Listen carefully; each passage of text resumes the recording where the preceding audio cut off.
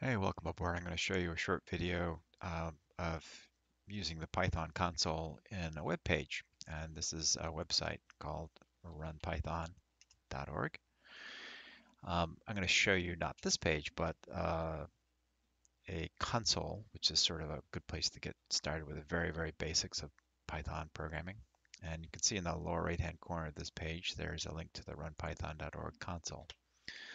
So RunPython uses something called the Python programming language. It's based on Python 3 and it's designed to run in a web browser. Python stands for browser Python. So when you bring up the console, you'll see these prompt with three little angles and you can type something like something. And right away you'll find out that not everything you type is very useful. So this gives you your first error that name something is not defined. So let's try typing something else. I could try typing a number. That worked okay. So if you type a number in Python's console, it gives you the number back to you. Cool. I can type decimal numbers as well. Now, that name that I tried, something, which produced an error, I can assign that name to an object in Python. Now, objects in Python, the very simple objects in Pythons are numbers and strings. So I typed a few numbers into the console, and when I do that, Python creates an object that represents that number and spits it back to me.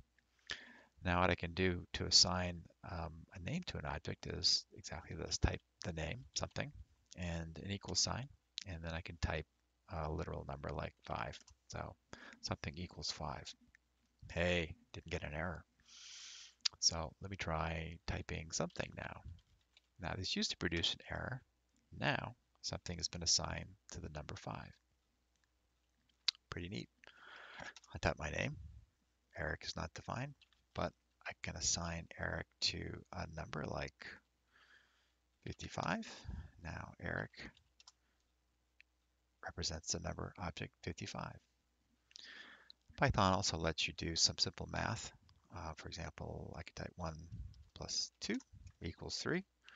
And I can also do that operation while assigning to a variable. So like green equals 34 times 67.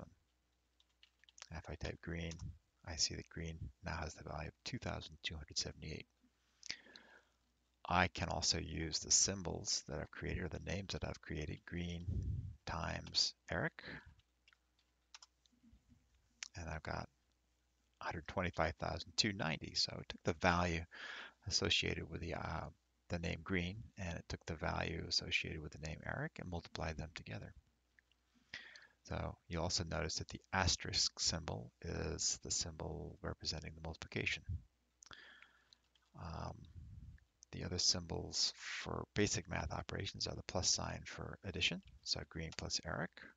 We can also use the slash for division. So dividing green by Eric, I get 41.41 and change. And let's see what I'm missing. Oh, subtraction. Green minus, just use the minus sign on your keyboard, and I can do subtraction. You can also write mathematical expressions that use things like parentheses. That doesn't make much sense. Let's try green plus Eric times 53. So just like you probably learned in algebra, if you enclose an operation in parentheses, that is going to get evaluated first, and then the rest of the stuff. Cool.